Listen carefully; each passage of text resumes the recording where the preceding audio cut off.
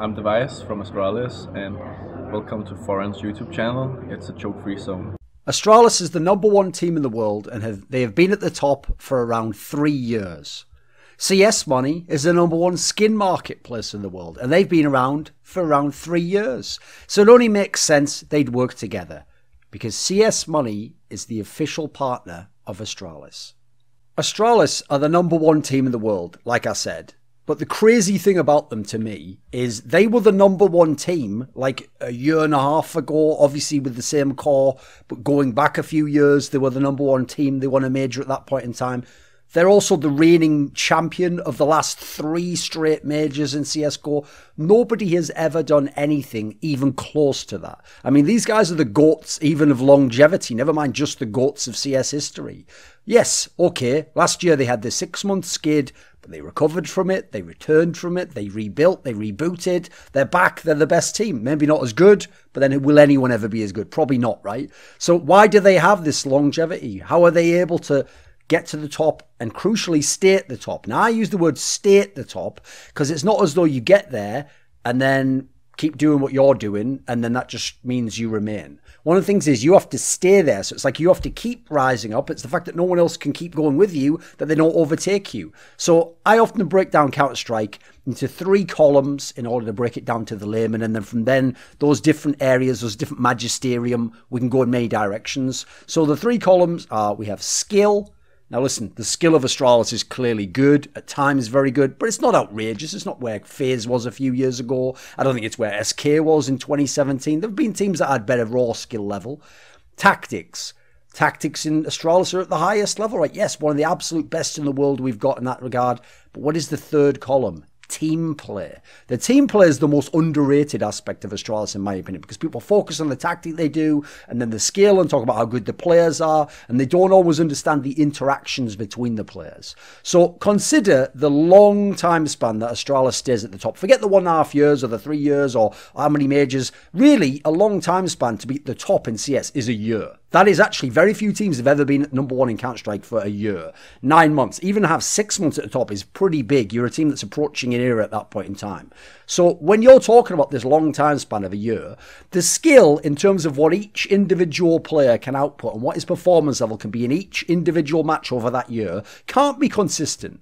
It's actually the problem that the GOAT players, the Get Rights, the Shocks, Kenny S, Simple, Zwood, they actually warp our mind to think that in a team game, one guy can be the best every time for his team, every month for his team, for a year in one team. Like, that's ridiculous. Like, you go watch any team sport. It's only games like the NBA with their GOAT players that can have something similar. And quite frankly, salary cap is what makes that happen. If you could spread players around in that sport, you'd have way more super teams where they'd take turns being the best. So that's one of the areas where normal pros, people who are just mere mortals, they have their highs, they have their lows, and that's why that whole cliche of timing as everything is so big for those players. That's why Immortals, when everything went perfect, went to a major final, and then after that were nothing with the same lineup, and before that weren't that big a deal. They just did a couple of tournaments, they were really good.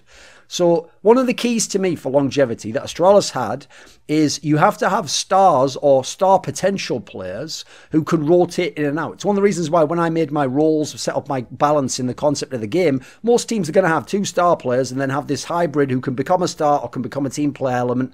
And that's the idea, is he can step up one of the others, one isn't there. So listen, Astralis have a player who quite frankly is, he's about close to God tier. I mean, if Zwood and Simple didn't exist, we'd be saying this guy was the God. It's Device, right? Yeah, he's pretty much most of the time going to be the best player, but even he has games, he's off maps, he's off. Sometimes as a tournament, that's a little bit underwhelming, despite being generally a very good player. Out actually because he doesn't have the same peaks as Zwood and Simple. He just has more consistency with overall performance. I mean, they're gods. So again, we're getting into the weeds and we're having that kind of a debate. But outside of Device, it's obviously not just Device in this team, is it? We all know dupreeh at times can be an amazing player, one of the best in the world. Magisk can look like the best player in the team at times. I mean, his consistency is bonkers, especially with how many star performances he is able to have. Xyp9x does his job and then he'll have the odd tournament where he just wins way more clutches than even he should win. Glaive throws in an occasional ridiculous skill event just to show like, hey, fuck it, I'm the best tactical and game leader. I'll just have one where I win the MVP as well. It's ridiculous how they can rotate rotate the talent in this team. It's not I'm saying they're doing it consciously. Everyone's trying to be their best and trying to do their role, but that's one of the factors that plays into how your team's balanced out and whether you can be a team with longevity. If you don't have these players that can rotate in like that, you're going to have problems. So you look at some of the other great teams, the FaZe clan that had Karrigan and Olofmeister and Nico. It wasn't just a scenario where it was just Nico went off every tournament. Like, yes, Guardian could be really, really solid, but Rain would have crazy tournaments every now and then. Olaf would throw in the odd one where he was not still.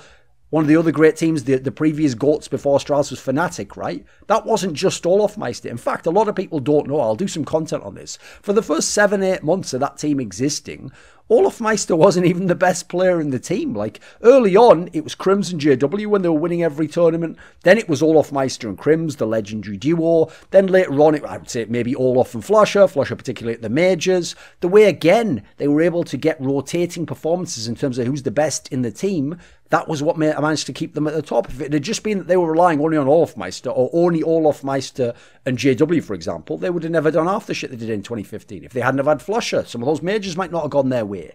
Then you go to SK Gaming. Well, how about when in 2016 it was obviously Fallen and coldzera, not in that order. Then he came in 2017.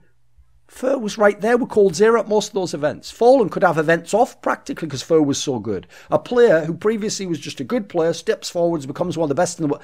Again, the rotation was there. That's why they were able to win like whatever it was, 5 out of 6 events. Look like they were going to win PGL Krakow.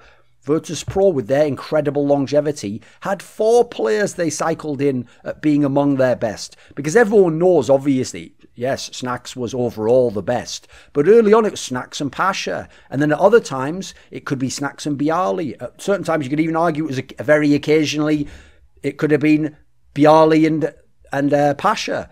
Neo obviously had that brief summer, I think it was in 2015, where CVOP Season 7, where he was the MVP, he was the AWPer, even he had a few times. Then he came the next year for E-League Season 1. We did that whole thing for the playoffs of like Neo versus Forest, and actually Neo outperformed Forest in that match when they played in, I think, was it the semi-finals or the quarterfinals? I think probably the semi-finals.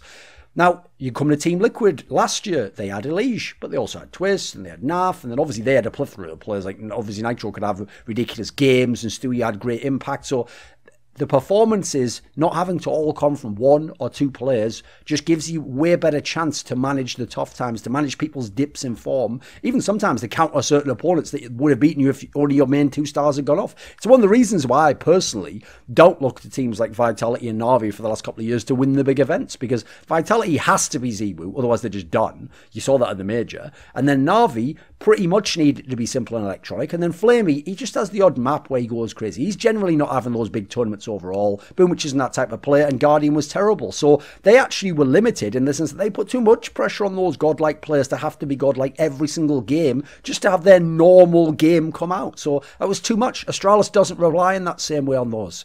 Then you go to the tactical side, right? The evolution of tactics is what's so underrated, and that's what we can talk about with a team like Astralis, but the other teams as well. So one of the things that's so crazy to me is when people talk about, oh, this team was figured out, like it's inevitable you get figured out. No, that's only if you keep doing the same things over and over again. I just shake my head at that sort of shit. So when SK, the Brazilians, started talking about how when they fell off, you know, other people caught up and they were studying us and figured some of our things out. Yeah, that means you didn't keep developing. And in fact, I know from talking to some of their players, you can even go listen to that thing I did for Blast the other day with Fallen, etc. They had a style and a system and a paradigm of CS that was working so well. Partly, they sort of thought they'd cracked the game. They sort of thought they'd figured it out, and they could just replicate that over and over again. They'd stay on top. No. What happened is other people figured out some of the things they figured out, and then they didn't have the next evolution. They didn't have an updated new tweak on it that made them remain the best. When you have tactics, the idea is the tactics that worked yesterday and helped you win those championships, either they still work because you make the execution even tighter,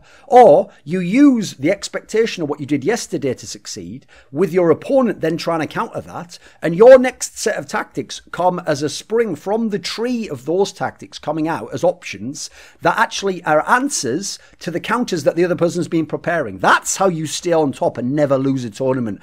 over like a ridiculous span of time, or lose 2 out of every 10 or whatever it is Astralis used to do. That's the way you do that kind of crazy. So what's really crazy about Astralis is they're actually underrated tactically, because what people don't say is they say they're the best tactics and they're just the best team for the whole time. No, what's crazy is they're the best tactics, and in between tournaments when people would have found the answers and would have come to the next tournament and beaten them, they were able to keep building and reassembling and throwing away great tactics and things that were good but were like one-offs or would only work a few times, and they were able to keep building the same level of strat book, but not the same strat book, over and over and over again. So it's like if for each month we gave someone an award, best strat book of the month, they were the ones winning it like 10 out of 12 months. It was crazy. So mad props to Glaive and Zonic for what they were able to do in that sense.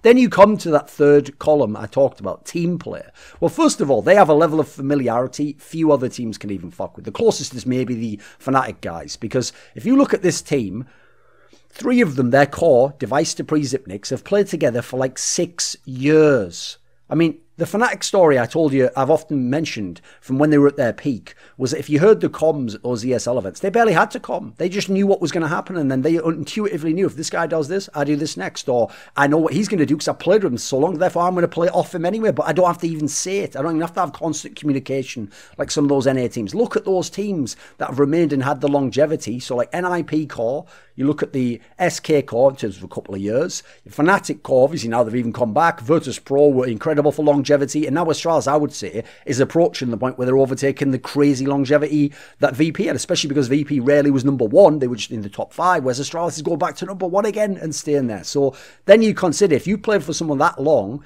and you've had that much success with them, and you've played these roles for so long, and then you've played all the maps together, imagine the trust that you'll have in them. Imagine the trust when Glaive makes a call. Even if it sounds wrong to you, you're just going to do it. It's Glaive. He's called some god-tier game-winning tactics. If one of my teammates makes a move, I don't have to think, well, will this work? Should I go with it? Am I going to look stupid? Like, will he pull it off correct? I trust him. I know it is. I'm Megaskin. He's Dupree. I know he's going to do it right.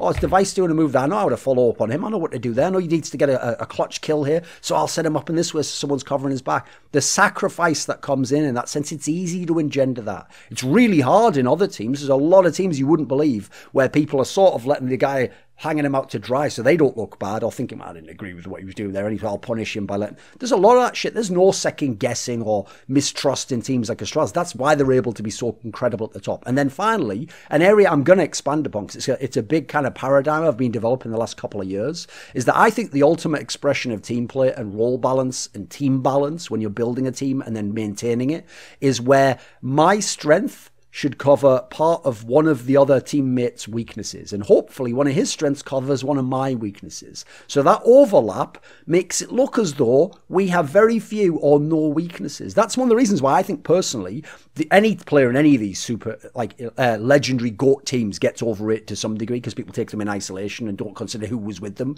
But more importantly, teams like Astralis, I think, for example, that's why their players get overrated for the skill of some of them. I think some of them wouldn't be the monsters that people think they would if you took another player out the team and just put another good player in who had similar stats but isn't that player. So I think the overlap is quite essential to it. Now, listen, this can't last forever. Like, Astralis are already the outliers in this sense. VP just defied history completely. Teams like NiP and SK and Fnatic to some degree showed us that it runs out eventually, just having these components. But that isn't even always just on you. Some of that is like other great teams develop, and so it's their time to be on top. So I don't know how long it can last. I'm already impressed. I'm impressed. I'm in awe of how long it's lasted. But these are some of the factors that play into Astralis' longevity. This video was kindly supported by Alexander Rao, Blunt Smoking Anus Destroyer, Dane Cuskley, Dean Tanglis, Chi Mao, JDubs, NateDOhDoubleG, Peter the Feeder, Tobias Bernasconi, and a special thanks goes out to Jerky's Minion and Mohammed, Alabdul, Razzaq.